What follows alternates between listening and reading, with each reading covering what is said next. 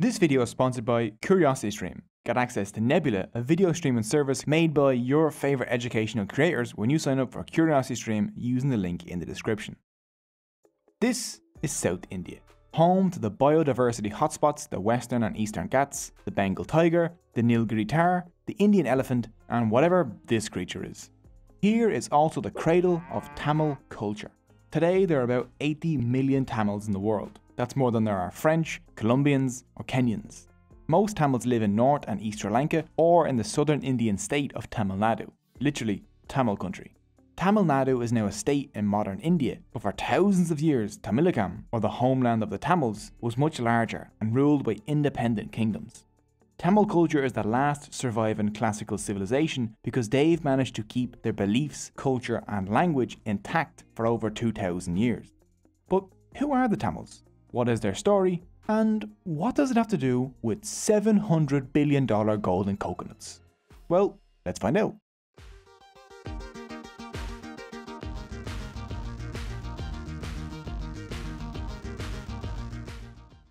The Tamils, maybe more than any other people, are in love with their language. Tamil writing has been dated as far back as the 6th century BCE, from the archaeological site Keay in India, and from the 2nd century BCE at Punakari in Sri Lanka, making it one of the oldest datable languages still in use. Tamils often call their language Tharmathurai, which means the Tamil mother. It's more important to the Tamil identity than land, race, or religion. If you want to have the most intense conversation of your entire life, just go ask a Tamil person anything about the Tamil language. Tamils also take pride in the independent origin of their language. See, you can roughly divide India linguistically in half. North Indians generally speak languages descended from Sanskrit, an Indo-European language. This language family stretches from North India all the way over to Iceland. South Indian languages like Tamil belong to a completely unrelated language family called Dravidian. Unlike Sanskrit, which like Latin is no longer spoken, modern Tamil survives as a living language for millions of speakers. Dravidians do not like it when North India tries to push its culture or language on the south. The earliest clear evidence of Tamil people are urn burials dating from around 1000 BCE at Adichanallur. Amazingly, they found evidence there of the worship of a god with a trident and a peacock, very like the Hindu Tamils' favourite god today, Murugan. But the Tamils really leap into world history when the Maurya Emperor Ashoka mentions the unconquerable southern Tamil kingdoms in his rock inscriptions made between 273 and 232 BCE. Which is impressive when you consider the fact that the Maurya Empire essentially conquered everything else. This is right around the beginning of a Tamil golden age known as the Sangam period, lasting from the 3rd century BCE to the 3rd century CE. At this time, Tamilakam was ruled by 3 Tamil dynasties, the Solas, the Seras, and the Pandyas. Unfortunately, there were no actual pandas in the Pandya kingdom. I know. The Tamil kings were immeasurably rich and used their wealth to sponsor century-long poetry slams, called the Sangams at the Pandya capital, Madurai, where male and female poets would show off their works. These poets created thousands of poems, books, and epic stories called Sangam literature. Sangam literature is unique in how it doesn't seem to belong to any single class or religion. It was written by and concerns Hindus, Jains, men, women, farmers, kings, pandas, non-pandas, and everyone in between. One great Sangam poet, Poon Kunkrenar, emphasized the equality of all humans, saying, "I am a citizen of the world, and everyone in the world is related to me." This was quoted by one of India's most beloved presidents, the Tamil Muslim aerospace scientist Abdul Kalam, at the European Parliament in 2007. The Sangam literature tells us about a rich, cosmopolitan and multi-ethnic Tamil-speaking society 2000 years ago, where Hinduism, Jainism and Buddhism all coexisted peacefully, where kings would even invite priests to public debates on their beliefs. Sangam poems describe Madurai as so rich that it had a moat with secret underground passages large enough for elephants. Greek mercenaries guarded its gates, and the scent of perfume could be smelled miles away from the city, where there were folks of every race buying and selling in the bazaars or singing to the music of wandering bands. So how were the Tamils so rich? They were spicy. The ancient world was a bland, flavourless, unseasoned mess. It tasted a lot like English food. This was until the Tamils taught everyone the way of the spice. A 1st century CE Greek manual for sailors, the Periplus of the Erythraean Sea, says that the Tamils exported pepper and other spices, along with diamonds, woven textiles, pearls, ivory, malabadrum, and other luxury items. What's malabadrum? Who cares? It sounds luxurious though. Another major export was cotton and silk clothing woven by women. Indian women would dominate this global trade for the next 2,000 years. Tamils traded so much that Pliny the Elder said India takes 100 million sesterces from our empire per year at a conservative estimate. That's about 10 tons of gold. China had the Silk Road, the Tamils had the Flavor Highway? No, the Spice Boulevard. Whatever. They made themselves the centre of a global trade network that linked Europe, the Middle East, Africa, India, Southeast Asia and China. We've discovered massive hoards of Chinese, Iranian and Roman coins along the ancient Tamil coast. Tamil inscriptions have been found as far apart as Egypt and Thailand. A statue of the Hindu goddess Lakshmi got buried at Pompeii, and Tamil ambassadors met with Augustus Caesar in 20 CE. This trade made Tamil cooking the first international cuisine in the world. The word orange comes from the Tamil naram, ginger comes from Tamil inchivar, and rice in loads of European languages comes from the Tamil arisi. Without the Tamils, Ireland's greatest contribution to world cuisine, the spice bag, would not exist. And honestly, I don't want to live in that kind of world. One Roman cookbook had over 300 recipes using Indian spices, from ostrich curry to tasty peppered brain sausage, or everyone's favourite, another laxative.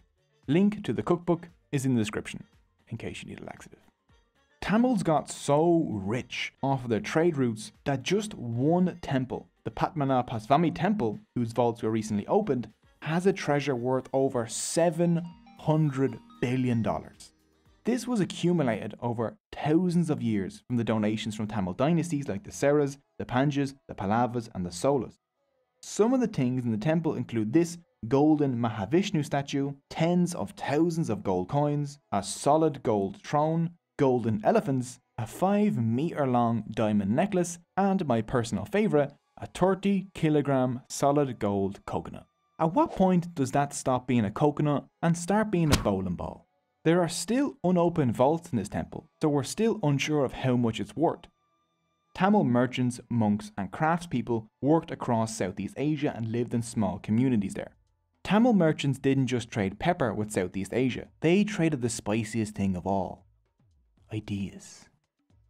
From the 4th century CE on, kingdoms from Thailand to Vietnam to Indonesia were ruled by Hindu kings and wrote using Tamil writing. Modern Khmer, Javanese and Thai scripts all descend from the Tamil Pallava script. The greatest monument to this cultural exchange is the originally Hindu temple of Angkor Wat in Cambodia, the largest religious structure on earth. By the end of the 13th century, we even find the Tamil Hindu temple dedicated to Shiva all the way over in the Chinese port of Qinzhou, where a small Tamil community lived. The wealth and fame of the Tamil lands invited more than just merchants. A small Jewish community could be found in Kochi from the 6th century BCE. More even came as refugees after the destruction of the Second Temple in 70 CE. And according to local tradition, the Jews were followed by St. Thomas, the apostle of Jesus, who landed in India in 52 CE and started converting people to Christianity. From Thomas, India's current Syrian Christian community claims descent. In 629 CE, a mosque was built by Muslim merchants in Muziris, and you can still go visit it today, or a part of it at least, because the Portuguese blew it up in 1504, but it's still cool. You can still see some of it. Okay, so we're going to do a little time jump here. Let's see. Invaded by Buddhist warrior tribes, Jainism and Buddhism take over for a bit, rise of the Pallava dynasty, Hindu revival. Here it is. After the Sangam period, the next great Tamil golden age happened under the Sola dynasty, between the 9th and 13th centuries. Their greatest king, Raja Sola, rose to the throne in 985 CE. He and his son quickly turned his modest kingdom into an empire that conquered most of South India, Sri Lanka, and the Maldives. The Sola used their massive navy, the largest in Asia at the time, to control the trade routes between Southeast Asia and China.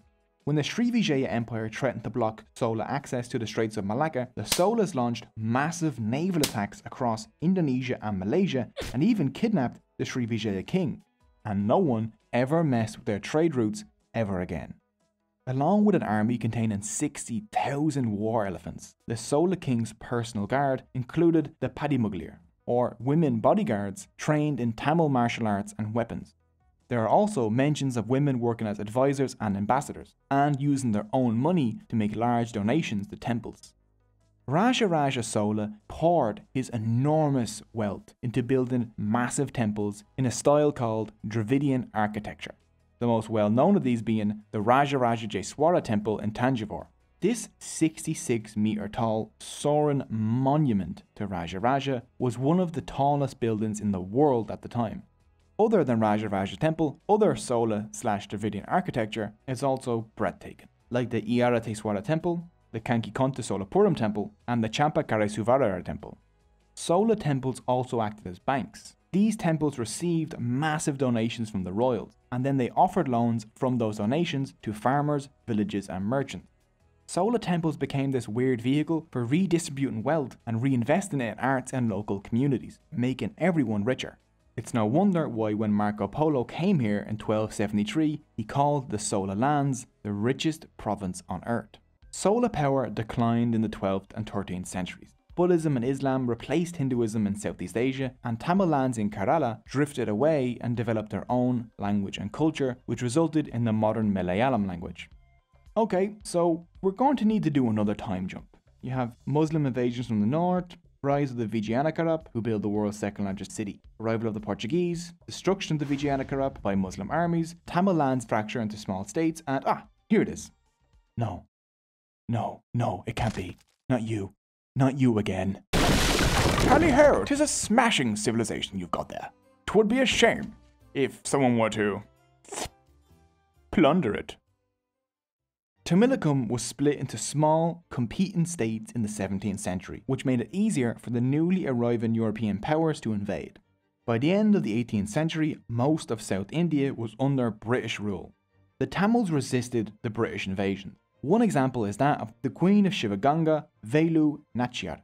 To protect her kingdom from invasion, she built an army to resist the British imperialists. This army included a regiment of women soldiers.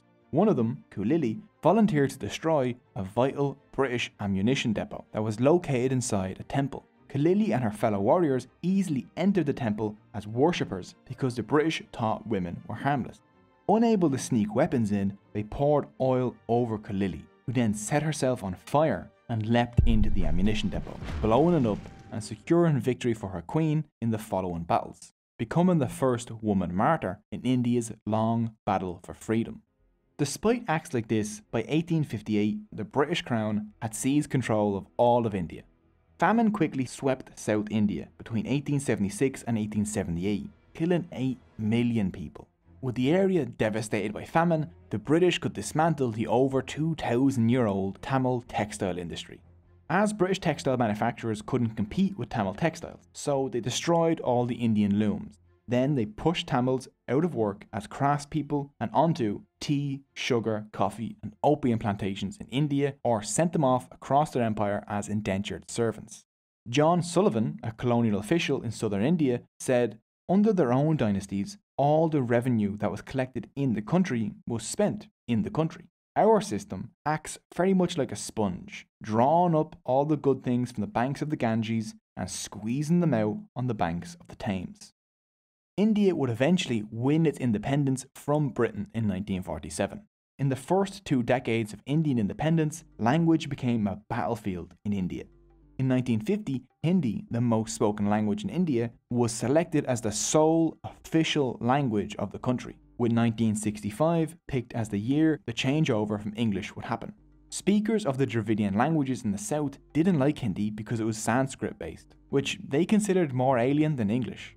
As 1965 approached, thousands of Tamil student protesters shouted, "Hindi never, English ever," in the streets of Senni. 4 students set themselves on fire as a symbol of non-violent protest. Dravidian political parties made it clear that if Hindi became the official language of India, then Tamil Nadu would secede from India. The protesters won. the Official Languages Act Amendment of 1967 ensured the continued use of English alongside Hindi as the official language of India up until today. Even now in India, Tamil Nadu is famous for its independent streak, love of its culture and language, and for acting as the champion of Dravidian politics against the north. But Tamils don't only live in Tamil Nadu. Just a few kilometers away from there is the island nation known today as Sri Lanka, where Tamils make up 15% of the population. Sri Lanka is home to several ethnic groups. The mostly Buddhist Sinhalese are the majority, and the mostly Hindu Tamils are the second largest group. Both groups have been on the island for over 2,000 years. This island was known as Ceylon when it suffered 3 centuries of colonialism under Portugal, the Netherlands, and then the British Empire took over in 1796. When the British arrived, they were like, how can I make everything worse? Oh, let's introduce inter-ethnic conflict. In the 19th and early 20th centuries, to spur hatred, the British chose Tamils for higher positions than the Sinhalese in the government. Then, in the Sri Lankan highlands, Sinhalese lands were seized by the British and enslaved Tamils from India were settled there as plantation workers. These are Indian Tamils, distinct from the Sri Lankan Tamils who have lived in Sri Lanka for much longer. Sri Lankan Tamils live in the north and east, Indian Tamils live in the central highlands, and the Sinhalese live essentially everywhere else. When the British got kicked out of Ceylon, now Sri Lanka, in 1948, the majority Sinhalese took control of the island. Sinhalese nationalism exploded, and soon anti-Tamil massacres swept the island in 1956, 1958 and 1977, which led to the formation of a guerrilla fighting group known as the Liberation Tigers of Tamil Eelam, better known as the Tamil Tigers. On the 31st of May 1981, the Sri Lankan police burned the Jaffna Public Library to the ground, home to 97,000 books and containing irreplaceable artifacts of Tamil history. Seeing the fire, one Tamil refugee said, "It was as if my entire biography, my history and the history of the Tamils had been destroyed, wiped from the face of the earth as if we did not exist." On July 23, 1983, the Tamil Tigers ambushed and killed 15 Sri Lankan soldiers, causing another anti-Tamil massacre to sweep the country in an event known as Black July. The Sri Lankan Civil War had begun.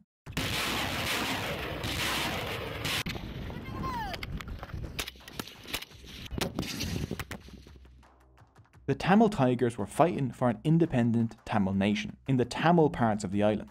As the war dragged on over decades, the Tamils became infamous for inventing the explosive suicide vest and for carrying out a suicide bombing campaign across Sri Lanka.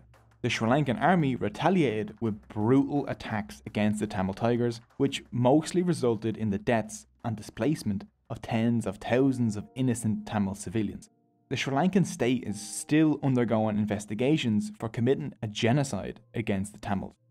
This bloody war dragged on for 26 years, until the 18th of May 2009, when the leader of the Tamil Tigers, V. Pirapakaran, was killed and the Tigers surrendered.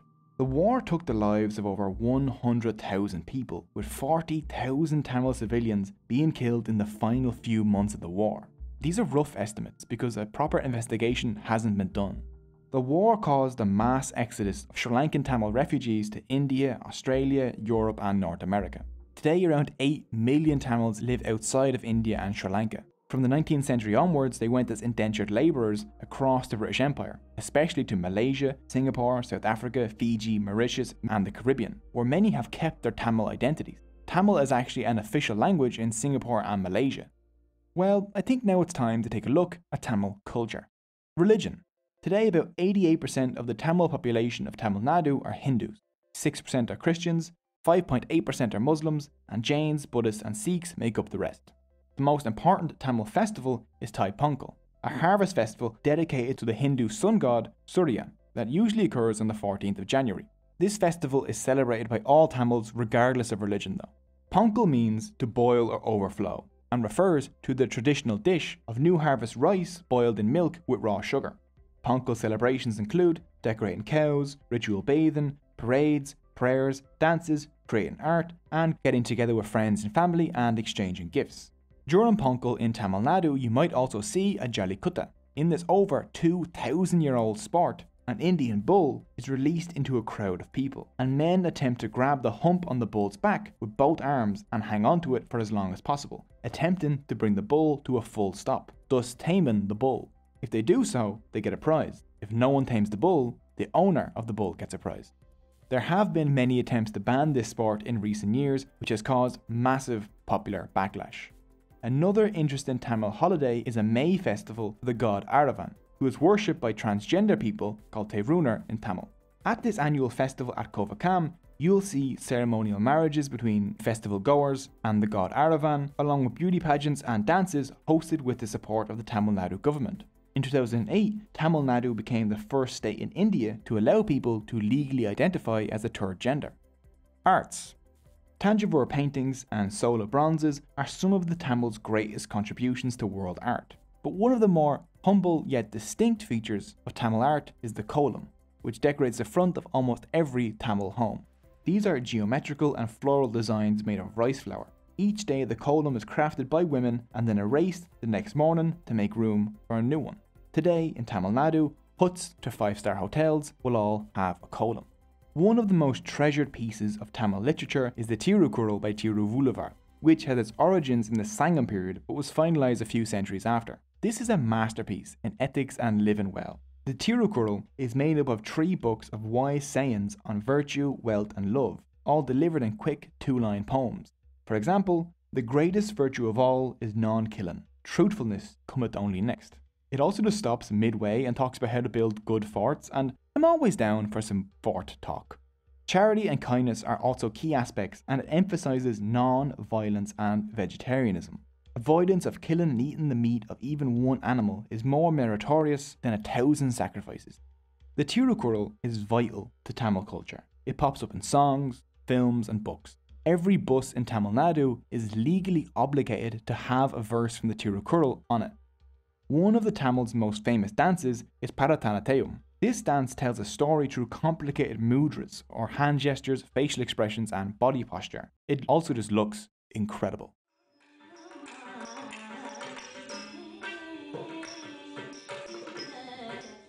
Food. Rice is the staple of the mostly vegetarian Tamil diet. Bananas and plantains, jackfruit, coconut, lentils, tamarind and mango are also commonly used ingredients, along with a huge amount of spices. Traditionally, a Tamil meal is eaten off of a banana leaf. Some favourite Tamil foods include the light and fluffy idli, the fried and spicy vadai, the crispy dosa, and the delicious fried banana bonda. And no Tamil dish is complete without a side of sambar, chutney, or in Sri Lanka, coconut sambal. Tamils also love their coffee, which they brew in this unique South Indian device. Cinema. Tamil people are passionate about cinema. Based in the Kodobakam neighbourhood in Sena, the Tamil film industry, or Kollywood, is the second largest film industry in India. Mani Ratnam's gangster epic Nayakam was included in Time magazine's 100 best movies of all time list. I actually watched a movie with one of Tamil cinema's superstars, Rajinikanth, where this happens, and it was an absolutely amazing few hours. Tamil cinema has even bled into Tamil politics. 3 chief ministers of the Tamil Nadu state have risen out of Tamil cinema. Tamil cinema acts as a way for Tamils to preserve their independent and original culture by producing films in the Tamil language based on Tamil ideas and culture. I wish there was something like that for YouTubers, so they could create independent and high quality educational content for people that just love learning. Oh wait, Cogito and a bunch of our creator friends got together and made our own platform called Nebula, and we're excited to be partnering with CuriosityStream. Nebula is a place where you can watch some of the best educational content ad-free, uncensored and earlier than YouTube. This video was up on Nebula days ago, and there creators can also experiment with all kinds of new and exclusive content. This channel has exclusive content up on Nebula, and by supporting Nebula, you'll be providing a budget for creators to put out Nebula originals that would never make it on YouTube. Take for example Tom Scott's new game show Money, where he turns some of your favourite creators against each other for fun and profit. Or Real Engineering's Nebula original, The Logistics of D-Day. It's an incredible World War II docu-series that dives deep into a topic that YouTube's algorithm would bury. There are many, many more Nebula originals, all funded by and created for people like you, people that enjoy original, independent and smart content. And now Nebula even has original podcasts. But what does CuriosityStream have to do with this? Well, CuriosityStream is the best place to find world-class documentaries online, so we've teamed up and created a deal. If you follow the link in the description and sign up for CuriosityStream's annual subscription, you'll get access not only to CuriosityStream's entire catalogue of thousands of documentaries, but you'll also get access to Nebula for free. And that's not a trial or anything like that. As long as you're signed up to CuriosityStream, you'll get Nebula. And right now, for a limited time, CuriosityStream is offering Cogito viewers a 41% discount on their annual subscription. That's less than $15 a year for CuriosityStream and Nebula. I just finished watching their new documentary Treasures of the Earth, which is about indigenous peoples around the world. So if you like this video, you'll love that documentary. Unlike us, they actually have a budget to go and fly around the world and film these people, rather than drawing cute, chonky versions of them like we do. So click the link below to get 41% off the annual CuriosityStream subscription along with free access to Nebula, or you can just go to curiositystream.com/cogito. I hope you enjoyed this video. Let me know what you thought in the comments below. What people would you like us to cover next? You can find all the sources used in the description. If you're interested in supporting this channel, you can find our Patreon and merch store also linked down below. Our patrons get early access to all of our videos and a peek behind the scenes, along with knowing that these videos would not be possible without them. So thank you so much for watching and cogitoedu.